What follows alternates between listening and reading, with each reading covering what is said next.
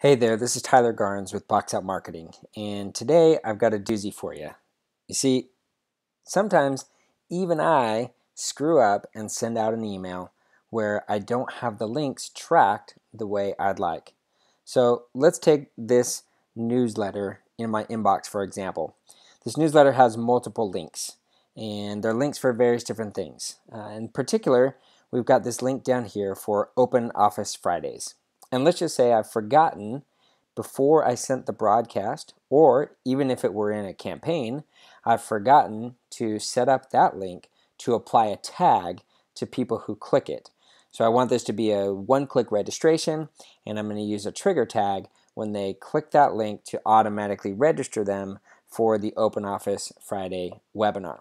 Well, if I have forgotten to apply that tag and I sent out the email already, whether through broadcast or through a campaign, I'm a little bit in a pickle because now I've got people who clicked on the link who think they're registered and they're not.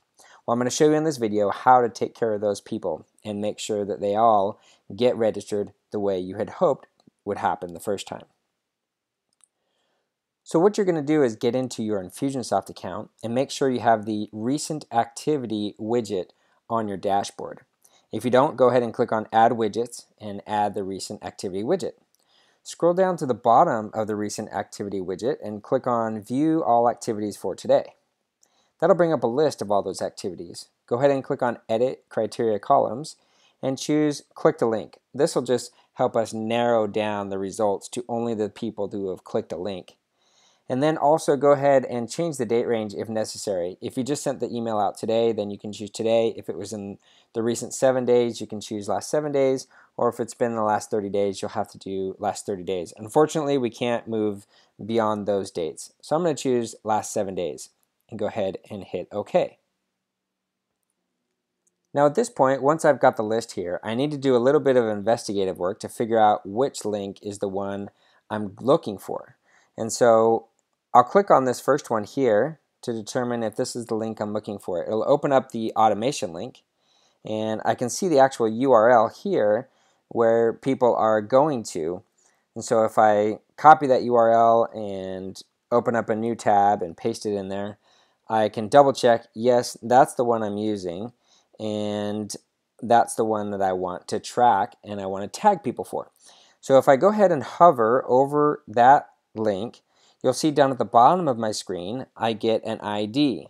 The link ID is 39667. I can also see that number if I click on the link and I open it up here, and I can see in my browser, at the top of the browser, 39667. Once I know that link ID, what I'm going to do next is I'm going to go ahead and export this list. So I'll hit Export from the Actions dropdown. All I need here is the contact ID and the description. I don't need anything else. And I'm going to go ahead and process to download this file. Once that file is downloaded, I'm going to go ahead and open the file.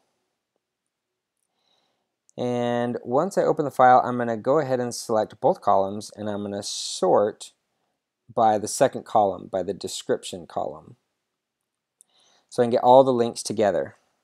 Now you can see in the URLs here the IDs.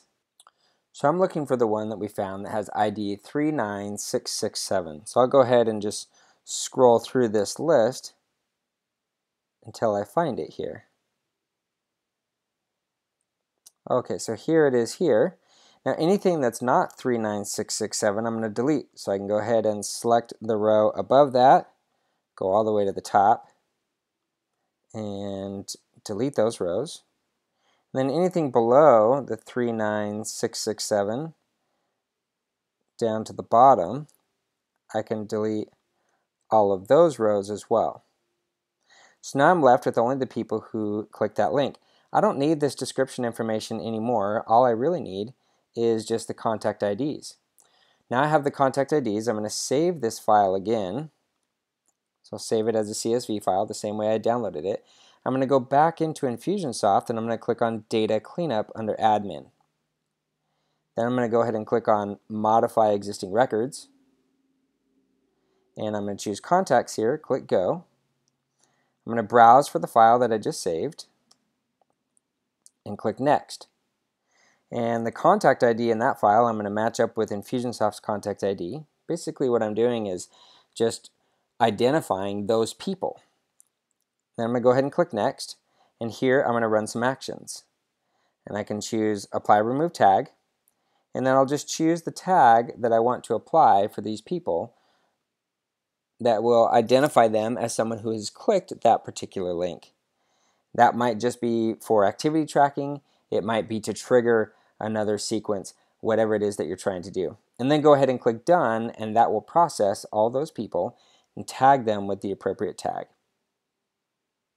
If you've made this mistake in a campaign email, of course what you'll want to do before going through all these steps is go fix that campaign email and then republish it, because republishing it will make it so that anyone who clicks on the future, even if you sent the email in the past, will get the tag.